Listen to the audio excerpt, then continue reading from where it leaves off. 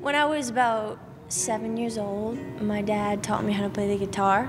And then once I learned how to play the guitar, I started singing with it.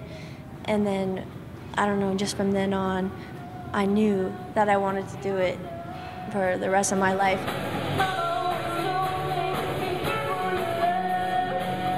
It's a dream the now 16-year-old Julia Nicholson has been working toward making a reality ever since, and one she will be taking to the stage this weekend at St. Albert's first ever Amplify Youth Festival. All along we've been fine, I could tell when she's on your mind. A part of the festival's two-day event geared towards those aged 13 to 21, Nicholson will be one of 3 artists selected by a panel of youth to perform at the show 1.0 on October 17th.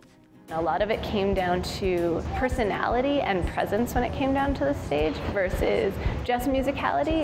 They were looking for someone who could start to be a real performer and fill the stage. Competitors will be chosen by their peers to win a $500 recording session. Any other day you would call, I would say, baby, how's your day? But today ain't the same. But for Nicholson, the opportunity is the beginning of something bigger. I have 2 older sisters, and I've always been the little one.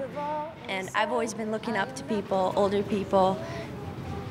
And I just want to be that person where that little kid looks up at me and they say, oh, I want to be just like her. If you would like to attend the Amplify Youth Festival, head to stalbert.ca. For Shaw TV, I'm Breanne McLachlan.